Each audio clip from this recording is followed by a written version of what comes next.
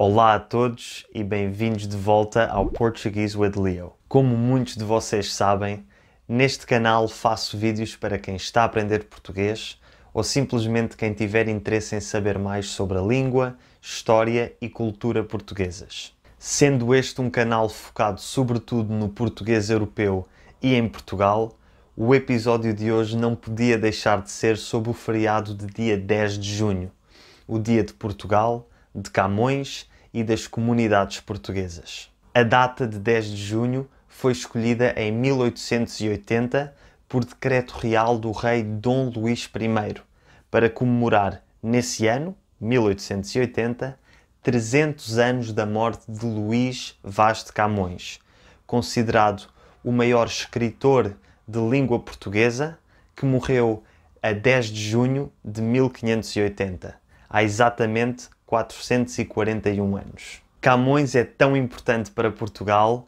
que a língua portuguesa é conhecida por muitos como a língua de Camões. E é precisamente sobre Camões que eu quero falar no episódio de hoje. Vou falar primeiro sobre a sua vida, uma vida muito interessante e recheada de aventuras, e depois sobre a sua obra-prima, a epopeia Os Lusíadas, que é considerado o livro mais importante da literatura portuguesa. Luís Vaz de Camões nasce no ano 1524 em Lisboa, no seio de uma família de baixa nobreza. Quando Camões tem apenas 3 anos, a sua família muda-se para Coimbra para fugir à peste que assola Lisboa. Camões cresce em Coimbra, onde recebe do seu tio Bento, o chanceler da Universidade de Coimbra, uma educação clássica, aprendendo latim e história, entre outras disciplinas, e lendo os grandes autores da literatura clássica e moderna. Moderna para o século XVI, obviamente. Volta para Lisboa com cerca de 20 anos, onde, graças ao estatuto de nobreza da sua família, frequenta a corte do rei Dom João III. Camões era um homem de cultura e um intelectual, e é nestes tempos que se inicia na poesia. No entanto, era também um aventureiro que vivia uma vida boémia e promíscua, recheada de álcool e mulheres. Um homem assim aborrece facilmente e não consegue ficar muito tempo no mesmo sítio. E, portanto, depois de pouco tempo em Lisboa, Camões alista-se como militar e serve durante 2 anos em Ceuta, no norte de África, onde famosamente perde o seu olho direito numa batalha naval. De volta a Lisboa, Camões volta à sua vida boémia, que o vê muitas vezes envolvido em lutas nas ruas da capital portuguesa. Numa dessas ocasiões, Camões tem o azar de ferir um empregado do Paço Real, o que faz com que vá parar à prisão. Graças aos seus contactos na nobreza, Camões acaba por ser perdoado pelo rei e liberto da prisão, mas com a obrigação de servir Portugal na Índia. Camões parte então para a Índia em 1553, na frota de Fernão Álvares Cabral, que é o filho de Pedro Álvares Cabral, o português a quem tinha sido atribuída a descoberta do Brasil apenas meio século mais cedo. Se quiserem saber mais sobre a descoberta do Brasil pelos portugueses, relembro-vos que também tenho um vídeo sobre o assunto. O link está na descrição e aqui em cima. Depois de uma difícil viagem ao largo de África, seguindo as pisadas de Vasco da Gama, que tinha descoberto o caminho marítimo para a Índia também meio século antes, Camões aporta em Goa em 1554. Camões era já considerado um dos melhores poetas do seu tempo antes de partir para a Índia, mas acredita-se que os cerca de 15 anos que passou no Oriente tenham sido fundamentais para o seu desenvolvimento enquanto escritor e poeta, fazendo dele o melhor escritor português de todos os tempos.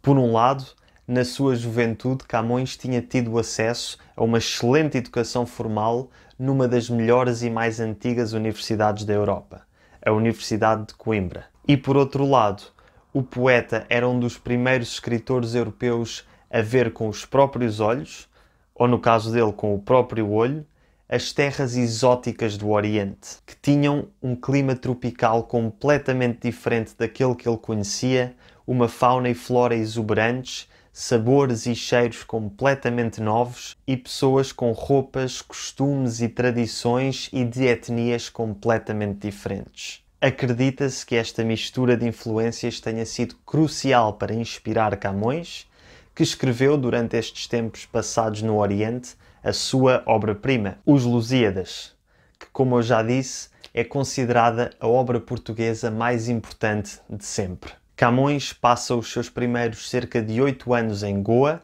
combatendo em expedições militares e escrevendo também várias obras literárias, tendo escrito também uma sátira anónima criticando a corrupção do governo local, o que faz com que, mais uma vez, acabe na prisão. Mais uma vez, Camões é libertado da prisão graças ao facto de ter amigos com cargos importantes e é enviado para Macau com um pequeno cargo de administração local, onde fica durante 2 anos. Reza a lenda que Camões terá escrito uma grande parte dos Lusíadas em Macau, numa gruta, onde atualmente está colocada uma estátua do seu busto.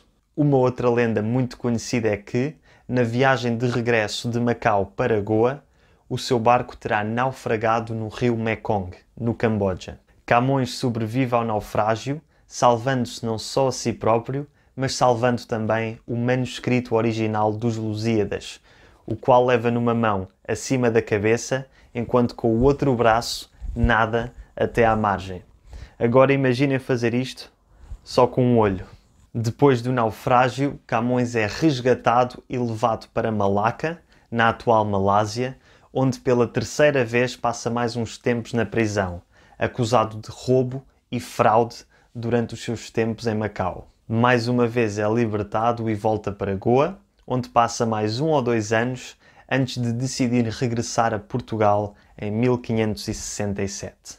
Infelizmente para o nosso Camões, o capitão da nau em que ele embarca engana-o e em vez de chegar até Lisboa, Camões só consegue ir até à província de Sofala, onde atualmente é Moçambique, onde acaba por ficar durante cerca de 2 anos, meio abandonado e em condições de muita pobreza. Mais uma vez são os amigos de Camões que o safam, desta vez um tal Diogo do Couto que o encontra em Moçambique, paga uma dívida de 200 cruzados que impedia Camões de viajar e o leva até Portugal, onde chega a 7 de abril de 1570, cerca de 17 anos depois de ter partido para o Oriente. Em Lisboa, Camões finalmente acaba de escrever Os Lusíadas e apresenta a obra ao rei Dom Sebastião, que tanto gosta dela que decide que será publicada em 1572 e concede a Camões uma pensão anual de 15.000 réis. Apesar desta pensão, Camões vive em condições de relativa pobreza e infelizmente vive o suficiente para saber da Batalha de Alcácer Quibir, em 1578, em que o rei Dom Sebastião desaparece. Depois do desaparecimento do rei, Portugal entra numa crise de sucessão que só fica resolvida 2 anos mais tarde, em 1580, que é o ano da morte de Camões e é também o ano em que Portugal perde a sua independência, passando a fazer parte do Império Espanhol e a ser governado pelo rei Dom Filipe II de Espanha. A meu ver, existe uma beleza trágica e poética no facto de Portugal deixar de ser um reino independente no mesmo ano em que morre o seu maior poeta e o escritor da obra nacional mais importante de sempre. O português é a língua de Camões e quando Camões morreu, Portugal deixou literalmente de existir. Felizmente, Portugal recuperou a sua independência 60 anos mais tarde e para verem como isso aconteceu, sugiro que vão ver o vídeo que fiz sobre o assunto, cujo link está na descrição e também aqui em cima. Agora que já falámos sobre a interessante vida de Camões, está na hora de falar sobre a sua obra mais importante, Os Lusíadas. O que são então os Lusíadas? Os Lusíadas é um poema épico, ou epopeia, que, como o nome indica, conta os feitos dos lusos, ou lusitanos, que é uma forma de se referir aos portugueses. Em relação à estrutura da obra, esta é composta por 10 cantos, 1102 estrofes e 8.816 versos. Cada estrofe está organizada em oitavas decassilábicas, ou seja, cada estrofe tem 8 versos, cada verso com 10 sílabas métricas, sendo a sexta e 10ª sílaba sempre tónicas, e isto ao longo de toda a obra. Todas as estrofes ao longo de toda a obra estão sujeitas ao mesmo esquema de rima, conhecida como oitava rima real ou oitava rima camoniana, uma vez que era muito usada por Camões, cujo esquema de rima era AB, AB, AB, CC. O que é que isto significa? Vamos analisar a primeira estrofe dos Lusíadas para perceber. As armas e os barões assinalados, que da ocidental praia lusitana, por mares nunca de antes navegados, passaram ainda além da Taprobana. Em perigos e guerras esforçados, mais do que prometia a força humana, e entre gente remota edificaram, novo reino que tanto sublimaram. Vamos ver agora como é que está dividida a obra e qual é a história. A obra está dividida em 4 partes, que são as seguintes. A proposição, em que se introduz a história e se apresenta o assunto da obra e os seus heróis. A invocação, em que o poeta invoca as ninfas do rio Tejo, as Tágides, pedindo-lhes a inspiração para escrever. A dedicatória, em que o poeta dedica a obra ao rei Dom Sebastião, que era o rei na altura em que Camões escreveu Os Lusíadas. E, finalmente, a narração, que é a narrativa da história, sendo que no final há um epílogo a concluir a obra. E qual é a história dos Lusíadas? Sendo uma epopeia, os Lusíadas segue um herói, que neste caso é toda a nação portuguesa, que embora seja uma nação pequena, é pioneira em descobrir novos mundos. Não nos podemos esquecer que Camões escreveu os Lusíadas numa altura em que Portugal era um dos maiores impérios do mundo, juntamente com o Império Espanhol. E é precisamente sobre a expansão deste Império Português que Camões fala nos Lusíadas. O enredo principal do livro é a viagem da descoberta do caminho marítimo para a Índia de Vasco da Gama e dos seus marinheiros, que aconteceu cerca de 75 anos antes da publicação da obra. Ao longo do relato da aventura vivida por Vasco da Gama, Camões vai fazendo alusões a outros momentos gloriosos da história de Portugal, misturando história com mitologia, com os próprios deuses do Monte Olimpo a intervir e a seguir os feitos dos portugueses. Toda a obra é uma espécie de carta de amor a Portugal e à glória dos portugueses e, como já devem ter percebido, é influenciada pela própria vida de Camões, que seguiu ele próprio o caminho de Vasco da Gama até à Índia e passou grande parte da sua vida nos territórios portugueses do Oriente. E para concluir, uma pergunta. Será que faz sentido ler os Lusíadas hoje em dia, quase meio século mais tarde? Para os portugueses que estiverem a assistir, acho que a resposta é sim.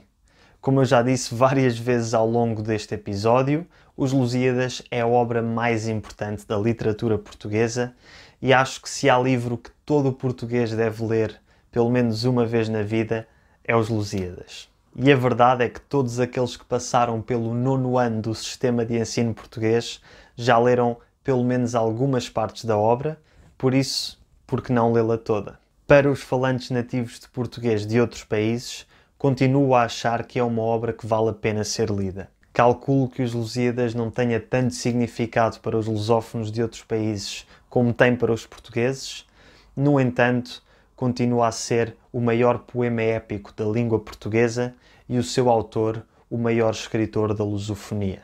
Já para os falantes não nativos de português, acho que é uma escolha pessoal que depende muito dos vossos gostos e objetivos com a língua portuguesa. Um poema do século XVI não será a coisa mais útil para aprenderem o português do século XXI, no entanto, é um dos grandes clássicos da literatura mundial e por isso, para aqueles que estiverem interessados em literatura e cultura portuguesa, acho que é um desafio interessante ler Os Lusíadas.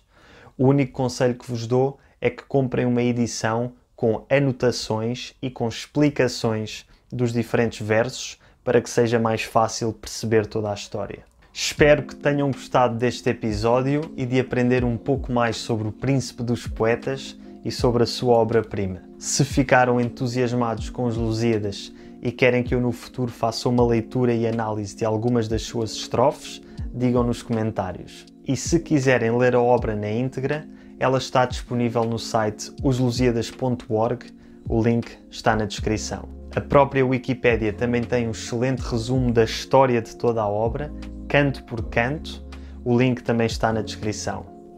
Muito obrigado e até para a semana.